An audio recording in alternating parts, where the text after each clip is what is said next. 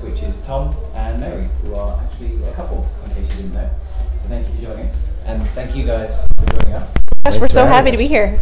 Okay, so we're on Saturday of Resistance Festival, and last night Tom and Assemblage 23 played an incredible set. There's never been a time in Resistance where I haven't been able to move in the crowd, and last night that was the case. Even before the band had gone on, you couldn't get in the door, so it shows how much love there is for this band. So, for those people living under a rock, tell us about how you would describe Assemblage 23, and then tell us how you would describe Helix. Assemblage 23 was kind of born out of, having a love for kind of EBM and synth pop, but being frustrated by lack of meaningful lyrics and sort of an element of melody. And it's one of those things where if you're not hearing the music that you want to hear, why not make it yourself? So, I started to incorporate those elements, and that's just sort of become what A23's been kind of become known for, is the combination of danceability with melody and emotional or lyrics. Okay. And Helix? Oh, and Helix. Helix came from Tom and I worked together like years ago. My gosh, we've known each other for almost 10 years. I'm not more than that. Yeah. I can lose track. So Helix was just, Tom and I had worked together. I hit him up like 8 or 9 years ago to do some mixing work for an old band that I had. And I was like, I thought to myself, if I send this mixing work to Tom, he'll have to hear my voice, and then maybe I'll be able to work with him on something, because I was a big fan. And and he did. He had to listen to it over and over, because when you mix something, you have to hear. And then I sent him a message, and he liked it a lot. So he told my partner, who I was working with at the time, how much he had liked my voice and everything. So it kind of worked. And just over the years, he had a project come up with Scott from My Garden Sphere. And it's off the Methuselah Tree album. It's called Society of Dogs. And he was working on a track, and he just wasn't apparently happy with the vocals fully. So he said, he wrote me a message, and he said, do you want to put some vocals on this? And I said, okay. And so we worked really well together, and it took a while for Helix to come, but there were other things that Tom and I worked on together too that he kind of brought me in for. It was their Surveillance track. I'm on one of those tracks, and then eventually we were just like, why don't we just do like a whole project? So we started to do Helix, and if I had to describe Helix, it's a bit out of step with a lot of the acts here, so I would call it basically someone described it as romance pop, or romance synth pop, and I kind of think it is. But it's really fun, and I don't know, I would say trip hoppy, synth pop, any other thing? Yeah, it's just kind of a mixing bowl of all the kinds of music that we like, and one of the things that we wanted to have, obviously you want to have a consistency in sound with the band, but the other side of that was we wanted to kind of be able to do whatever we wanted to do. So if we wanted to do something, like on the last EP, there's a song that, it could almost be off a Blur album. There's guitars and live drums, very out of step with the rest of the stuff that we've done, but we didn't want to impose limitations on ourselves creatively. So we try to maintain a thread so that it's recognizable as us. Obviously her voice is the main part of that, but we wanted to give ourselves the flexibility to explore different genres and different styles as we wanted to. Yeah, I mean, Resistance has been known always for having a few sort of more emotional, sort of more romantic, melodic bands. Yeah. So it is nice to have that break up from constant dancing, because my knees need it. Yeah, it's really cool, and we love performing together, and it's such a really nice thing to share with someone, with your husband. So it's really, really nice, and it's just to travel and all that, and to come here, and it's just such an honor to be here. Yeah. Okay, so Resistance is obviously the UK's biggest, most loved festival. Sorry, we love you too. But what has been your favourite things about Resistance, and what do you think makes this different to other festivals? I think the atmosphere is really what what makes Resistance special. You know, I mean, obviously the venue having this courtyard where people can grab something to eat, like everything you need is right there. And you know, for us as performers, one of the things that I've always appreciated about this festival is just the professionalism of the crew and the organizers. You know, it's, even if you've been doing it a long time, like doing a live show has a degree of stress to it. So knowing that you're in good hands and that there are people who are going to take care of things that you don't have to worry about is makes a huge difference as a performer. And every time that we've played this festival, the crew has just been top notch and really made it a wonderful experience. It's super impressive. Like I was just on the wings last night because Tom was performing and I wasn't, but it was just incredible to first of all see how many people came out to the festival. Obviously it has such a good reputation. People are just like banging down the doors to get in. It was so crowded and you couldn't move when Tom was on. It was crazy, but also just the way that the staff ran the whole thing, and it was so tight and just the sound was amazing. So and when you're a musician and you go up and you sound check, that is like the gift. That is like the thing that you're like, okay, I feel confident that we're going to get through this successfully, because if they don't want you to sound good, you're not going to. Okay, and I mean, the two of you combined have so many years of music experience then. What's been some of your happiest moments, or the most happiest moment whilst sort of doing this? Oh gosh. It's hard to say. One of the highlights for me is, I'd been living out in Seattle for a long time, and then I moved to Boston to be closer to Mary. And about a week after I moved out, we played our first Helix show there at a festival, and it was it was very emotional because everything had been done at a distance. We'd been doing stuff over the internet, to collaborate. So it was a very emotional show. It was a very special one for me, for sure. Yeah, we always do a hug at the end of our set. So if you see us tonight, we will always, Tom leaves the keyboard, I leave the mic, and we just do a big hug together because we got through it. Yeah, it's a really nice feeling, to have that. I mean, most bands, of course, would say something external, but the fact that you have that together on the stage probably plays through to the audience as well. I mean, when you are on stage performing with other musicians, it's very much like a familial relationship. It's different than just your friends. Like, there's a deeper connection there, and when you're also romantically involved with the person that you're on there, that's something most couples don't get to share, is that experience together of performing and creating something beautiful together that an audience can appreciate is really, really special. Yeah, okay. And just as a side note, why is it all the industrial bands are coming from Boston recently?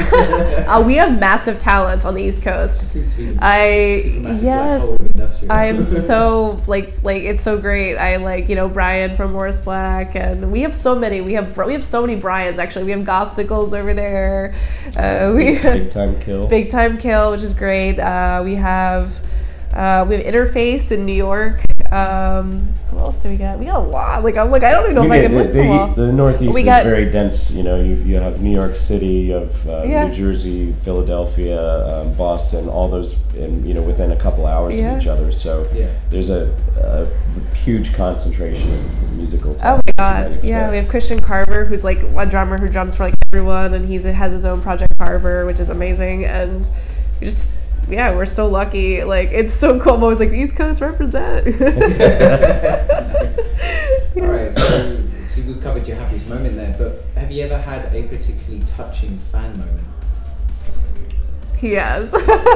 He gets them all the time, and I'm always like, wow. I always say to Tom, I wonder if the people who come up to you know that other people come up to you and say the same thing, or if it's just... Anyways, I'll let him explain. It is really, as a performer, it never gets old to hear from somebody that your music played a really meaningful part in their life, and it's it's hard for me to accept that, even though I'm a music fan. So I've experienced that phenomenon too with other bands that have meant a lot to me. And it's hard to accept. It's like, what, I made something that impacted somebody's life is really a huge thing. But one of my first instances I ever had, and this was probably about, I don't know, 20 plus years ago, we were on tour and we were playing in New Mexico, and this was shortly after Failure came out. In the front row there was this dude who had corpse paint on and like the spiked gauntlets, and he was huge. This guy was like a very imposing guy, and he was just kind of sitting up front. I was like, is this guy gonna cause me trouble? Like, he doesn't look like he's gonna like a synth pop band. Yeah. And he was just kind of sitting there very stoically throughout the set, and we played Disappoint, and he started bawling. Oh. And I started getting choked up too, because it was, you know, just seeing the impact that this big badass dude, you know, it was very unexpected. But you know, since then there's been a lot of times where I've gotten to talk to people one-on-one and heard these incredible stories, both of tragedy and of happiness, and it's an honor to be tangentially involved in that. You know, just to have something that you created be a part of somebody else's life is incredibly special.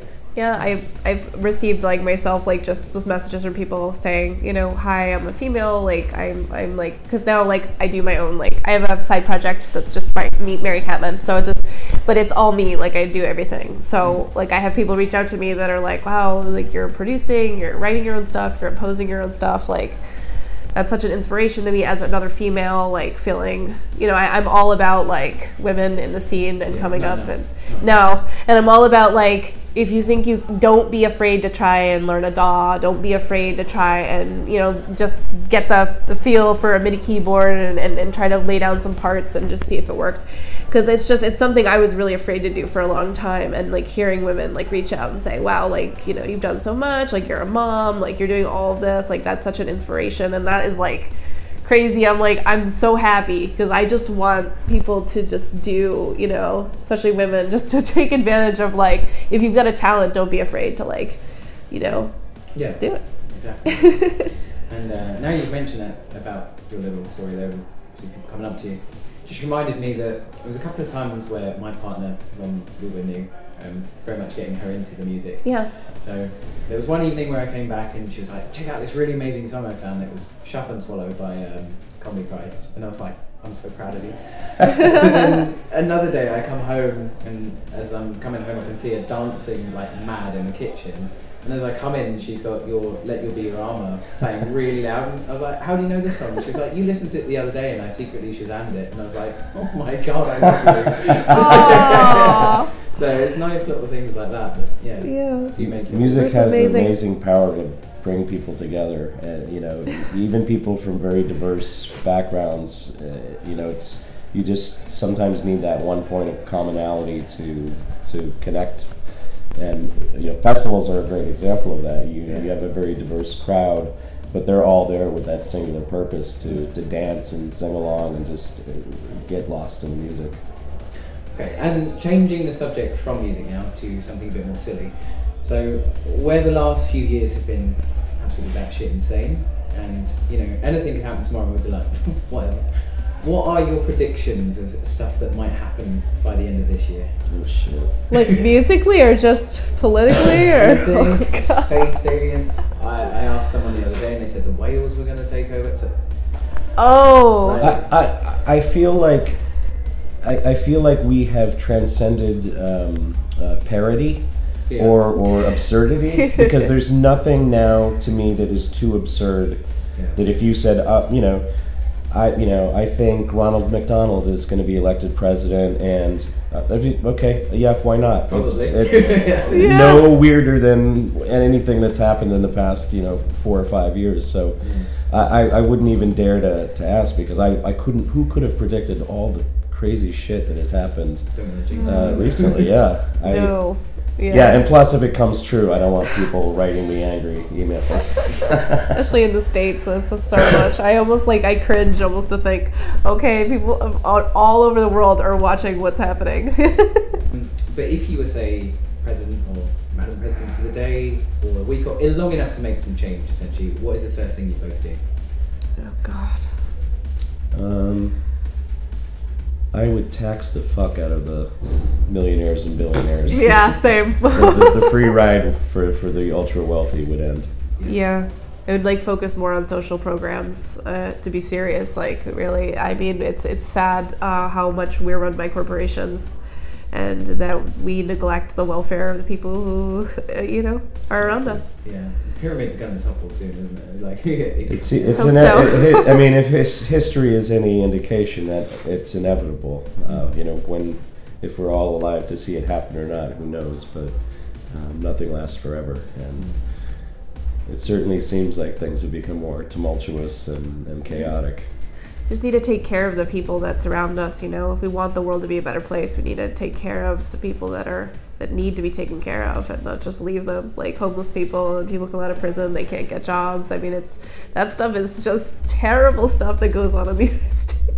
People are worried about trans people, they're worried about all this other stuff, and it's like, no, we need to focus on fixing. Like, you ever met a trans person? You actually find them lovely. Yeah, I know, exactly. And it's just, it just comes from just a lot of people, I think, that just never had the experience of themselves of meeting. Yeah, scary unknown. Yeah. For some people, isn't it?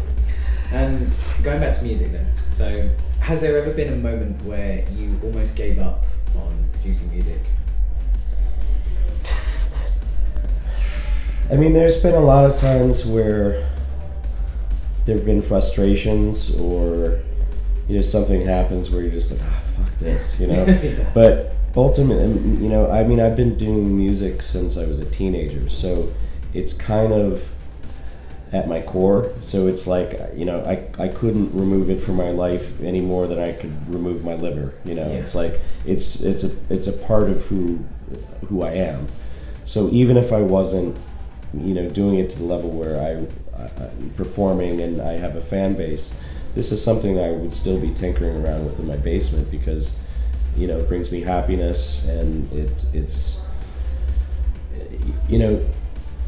throughout your life you go through so many changes, so many ups and downs and things that you can never predict, and for me, music is a constant throughout that. So I know that even if I can't count on having a job all the time, or I can't, we can't count on having relationships, last forever. The music is always there, and that will always carry you through those difficult times. So, yeah, I've certainly been frustrated. I've certainly had some, like a terrible show or something where you feel pretty rotten afterwards. Yeah. But I can't imagine my life without music. It's inconceivable.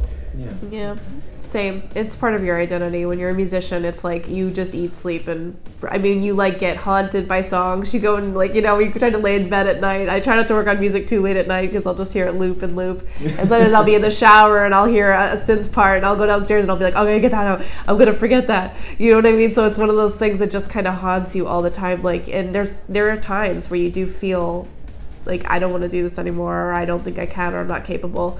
But I think it's just, it becomes a part of who you are and how you express yourself, and the expression of how you've evolved as a person. And it's really like a landmark. There are landmarks when you're a musician that are, that show your development as a human being. I think it's important to, make that a priority, even if you feel discouraged, just to keep a little bit, even if you want to take a little bit of break, but just go back, because it's such a precious thing for yourself to have. And in some sense too, it acts as a diary of your life. If you've been doing music for a really long time, you can revisit a song and you can remember what inspired it and what you were going through, what was going on in your life at the time. Nobody else is going to really be privy to that, but it's as a creator, you can look back on that, and it acts as a time capsule in a sense. Yeah, that's really nice. Never thought of it that way. Okay. And do you think there are any bands out there? Obviously, Assemblage 23 is massive. Do you think there's any bands out there that deserve more exposure, a bit more love? Oh my God, there's so much.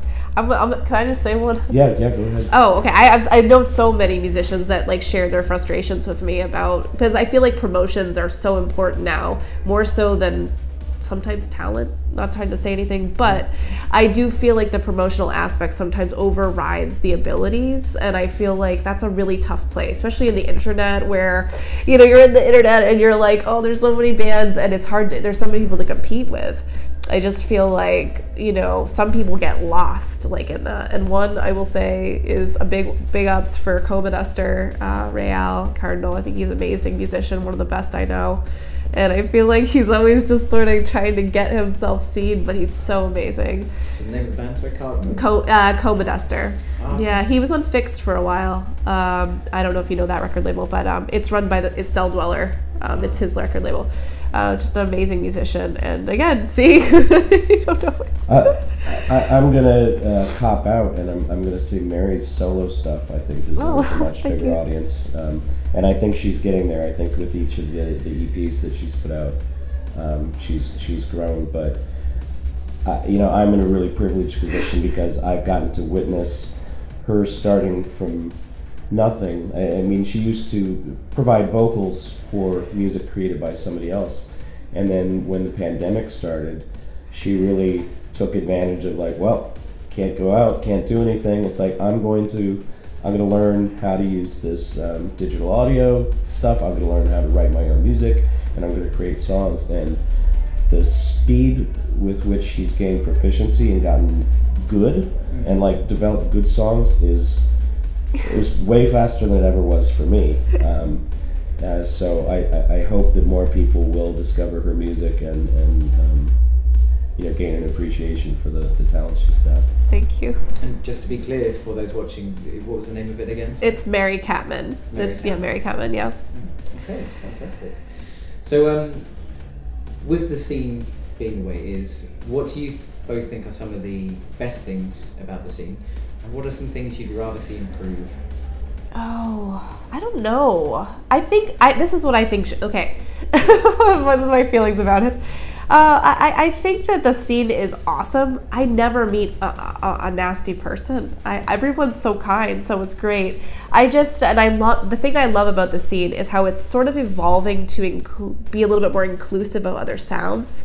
I feel like sometimes, even though like we are considered an alternative scene, there's a certain like box that a lot of people tend to fall into over time of that same kind of sound, that I feel like it's nice to kind of see some like different kinds of sounds coming in, because I feel like it does get almost exclusive within itself, like exclusive within the alternative, which is weird to say. Yeah. But just being open to hearing like, that's a drum pattern I never heard. It's not just like, kick, snare. Like there's something different about that, and I'm going to be open to that. Sometimes I feel like it can become a little monotonous. I would say, kind of springing off that, but not from music, but from kind of demographically, I think the scene could stand a lot more diversity.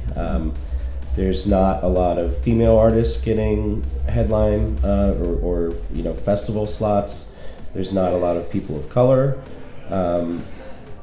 I would like to see more of that in the scene. It's not that the people in the scene are bigots or anything like that, but for whatever reason, it is primarily a white person demographic is the majority of it, and I'd like to see more inclusivity in that sense, because I think it can only benefit both just from the sense of community, but also from the music itself.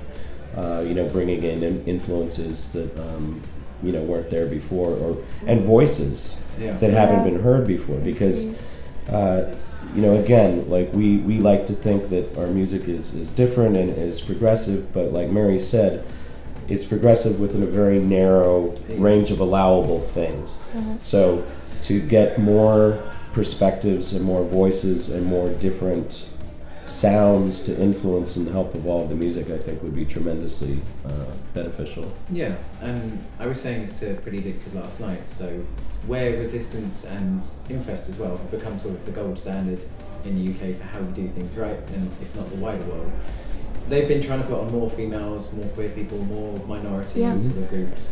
So what would be something you'd want to say to every promoter out there to try and help? It's difficult because the people who put on these, especially festivals where there's just so much work goes into them, obviously they want this to be, they want it to be a profitable situation. So there is a tendency to, if you want to see the worst offenders of this, look at the big German festivals. There's, for the past probably 20 years, there's been maybe 3 bands rotating as headliners for these things. And I'm sure I don't have to tell you who they are. You could probably name them off the top of your head. Our metal festivals in the UK like that too. It's always Yeah. So I feel, And we're getting older. They're getting older, and who's going to take the spots of the legacy acts when that's they're not the other thing. around? Yeah, all of the bands that are these headliner bands are all in their 50s or 60s even now, and I'm not seeing newer talent being given the support or the opportunity to go and be the next ones to ascend to that throne. Yeah. So, I don't know, I'm not a business person, so I don't know the realities that go behind it, but I'd like to see a situation where, yes, you give them the red meat, the bands that are popular, that have the club hits, that people are going to come and people want to see, and mix that with some newcomers, like bands that people haven't heard, Some seasoning. Yeah, A little absolutely. bit, yeah. Because it's And I don't think so difficult now. It's very strange because we have the internet, we've got things like Spotify where you have literally all the music at your fingertips. But that's also the problem because it's so hard to find that needle in a haystack. So in some sense, the festivals, I think, have a degree of responsibility to sort through that and say, hey, check this out. Like, yeah, I know you like And One, you like V&V, but check these guys out. They're really, really great, and they deserve a shot. Yeah. And help lift up those newer bands because it's so hard now to get established. Like, I really lucked out that I was getting established at the time I was. I don't know how new bands fight that signal to noise ratio that's out there now, because sure, you can get somebody's attention for a minute or two, but then there's 100 other bands in the wings competing for that same thing. So I would love to see just more support for things that go outside of our comfort zone and just the known. I'd like to see more unknown kind of presented. Yeah. And I don't think people realize how special it is when you see, I get, like I said, females reach out to me and they say, I can't believe you're doing all this and you're a female and I feel empowered by what I'm seeing you do and you're an inspiration. I'm inspired by this. This is something, and I feel like that is, for anybody of any minority of any sort, I feel like those things really matter. To see someone that's just like you, able to go up there and have a chance, because I feel like sometimes as a female specifically, I don't know how it is for other things, but you do feel sometimes you're like, why should I even bother? I'm never gonna have a chance, and it gets you down. You feel really bad about it. Just feeling seen. Sure, I think, feeling seen and acknowledged makes a huge difference, and that could play into what I was talking about before of wanting to see more diversity in the scene. Is if you lift these people up and people are like, oh wow, this is really cool, I never heard something like this before, then you create an environment that is more fostering for that kind of. Yeah, and I have to say a big shout out for bands recently such as Monexis, and there's a surprise this weekend, you would have seen it, but Marie Grab Your Face did an incredible job at Infest, and I have probably bored my audience sick of talking about them. But where these large bands have just grabbed this really small artist and included her in all of their work, she's now in the UK, really famous name in the space of a year. So quite right, if other bands did that too, then we'd have so many more women and minority groups in. So right, last two things then is, what do you have in the works? What's going on with both your bands at the moment? We're probably 80% of the way done with the new Helix EP. There's just been a lot going on, you know, the festival and like planning our live dates for the rest of the year. So it hasn't been going as quickly as we had hoped, but so we hope to have that out pretty soon. We're going to be playing some more shows in the U.S. Mary has a new EP coming out. It's called Swallow, and it's coming out, whenever the last remix comes in. And that could be forever, no, I don't know. I'm excited for that. Yeah, that's coming out soon, and I'm really excited. It's sort of like a bit of a play on like a mid-tempo bass style with vocals, obviously. I think it's really unique, and I'm looking forward to getting the reception for that. And I'm starting the new A23 stuff. You know, following the pandemic, I went back to working a day job again. So it's I'm also in the process of finding that balance of you know, working and coming home and being exhausted, and finding the time and the ability to pour into creative things. And I'm sure that will be an ongoing learning experience. But so it's in the works. I couldn't tell you when it's going to come out, but it's being worked on. Okay, perfect. And very lastly, do you have anything you'd like to say to your fans? Oh my God. Well, thank you so much for all the support like that you've ever given. Like literally, like every little comment, every little share, every little everything means so much. Like the reason that we do music is for you. Like we do it for that exchange, that back and forth, that it's like a humanitarian thing in a way, because there's not really much to be made from it, but it's just that idea that like you're seeing me, like you're seeing what we're putting out, and you're responding to that means so much. And a huge thanks to Resistance for taking the chance. Oh, and yeah. This is our first show outside of the United States. And Really? yeah, Yes. we obviously really want to make some inroads into Europe. Yeah. And they've opened that door for us, so we're extremely appreciative of that. Extremely appreciative. Like I reached out to Leighton. I was like, "Hey, you think?" And he was just like, "Oh yeah, sure." And I'm like, "What? Wait, sure? Oh my God, that's amazing." Yeah, he's too humble, that man. He's lovely. Absolute legend.